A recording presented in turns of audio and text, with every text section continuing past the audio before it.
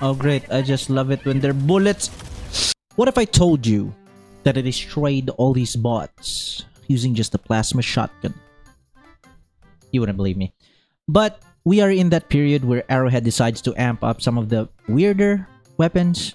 Let's not call them weird, let's call them unique weapons. And it's fair to say that it is welcomed by the majority of the Helldivers community.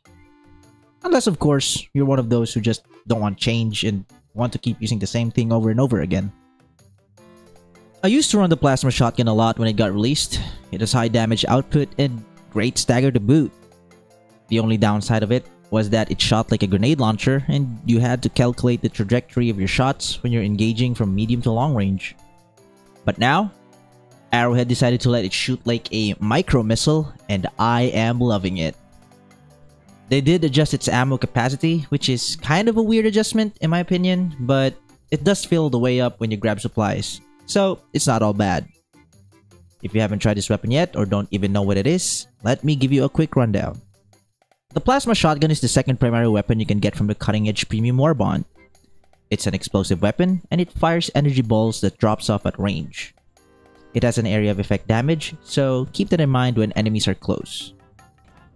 I really love what they've done with the weapon, and I had so much fun using it, especially against the bots. I only have one complaint. Huh? Okay, I am getting downed by my own shotgun. Is that because I have a shield? It's because I have a shield, don't I?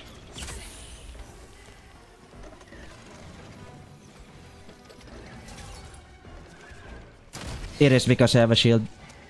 Why can't I shoot through my shield, Arrowhead? Questions will be asked and would like to be answered at an earlier date. Please let me know. Bro, why, man? I just want to use a shield, bro. Okay, well, that entire time was just me complaining about me not being able to use the shield.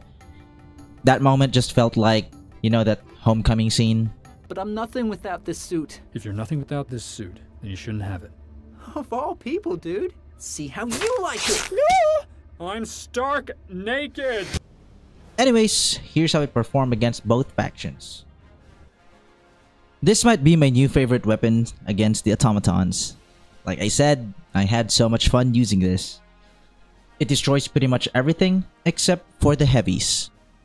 The smaller grunts, you don't even have to hit them directly. You'll lay them out pretty easily.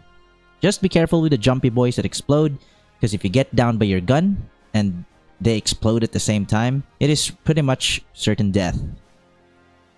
The best thing about this weapon against the bots, in my opinion, is because of its stagger. The Devastators get stun locked and you can dispose of them before they can fire back. But if they do fire at you, and that happens, you can cancel their momentum with just a shot. Especially the heavy Devastators, which are the biggest threat in this faction, in my experience at least. I don't know about you. The Scout Riders, when you're shooting them, they take 2 shots now before the rider gets down because of the recent buff for the rider's explosive resistance. It used to be just 1 shot, but it's not a big deal. I am talking about when you're shooting them from the front. When you're shooting them from behind, they still get down in 1 shot. Berserkers, they can only be a threat if they get too close, but if you manage to space out a bit, they just get perma-staggered and they just die. Heavies, you can deal with them by shooting their reactors from the back, but I wouldn't really recommend it since it takes a lot of effort. Again, just stick to your anti-heavy assets. Same with the gunships. Having a projectile weapon that drops off doesn't really sound like a good idea. Overall, it deals with the majority of chaff with ease, so I'll give this weapon an easy S against the automatons. Against the Terminids, it's pretty much the same, just a tad bit easier since you don't have to do some geometry shooting. Small chaff such as the Hunters and Scavengers, they are dealt with ease. The only issue is still the same as every explosive weapon, that if they're close enough, you really can't use your primary since it will knock you down and you don't want that. Mediums are easy pickings. Having that stagger really stops those pesky brood commanders from charging in willy-nilly. And the Hive Guard's armor, they are pretty much useless against the Plasma's explosive damage. Stalkers are pretty much the same as the bots berserkers. They are only a threat if not stopped earlier. But if you do get to shoot them as they're trying to get to you, you just stagger them and kill them in 4 shots. The only downside of this primary is that it sucks against the flying bugs. Projectile weapons really don't cut it against them. Chargers and Titans, you really don't do much against them. The Chargers, maybe, you can take advantage of the explosive by shooting it under its legs to damage its butt, but it takes a lot of work.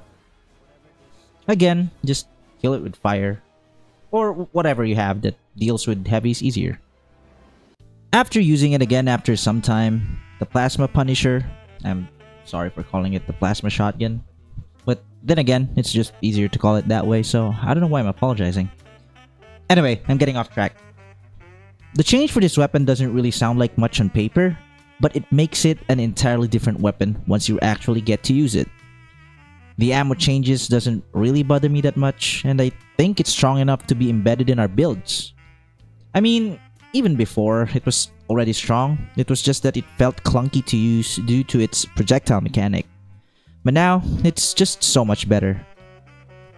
Regarding the shield thing, I really don't know if it's an intended mechanic, but it is really annoying that you can't use the shield when you're using this weapon, seeing as I crutch on the shield especially against the bots. Yeah, I crutch on the shield. What about it? But seriously though, if you can go without the shield, then this weapon will give you a fun time. So go ahead and give it a try. I think Arrowhead really cooked something with this patch. Now, I'm gonna go ahead and try the explosive crossbow next, since I was really disappointed with its release, and here's to hoping that it's actually better now. I hope you found this video helpful, and go and spread freedom, Helldiver.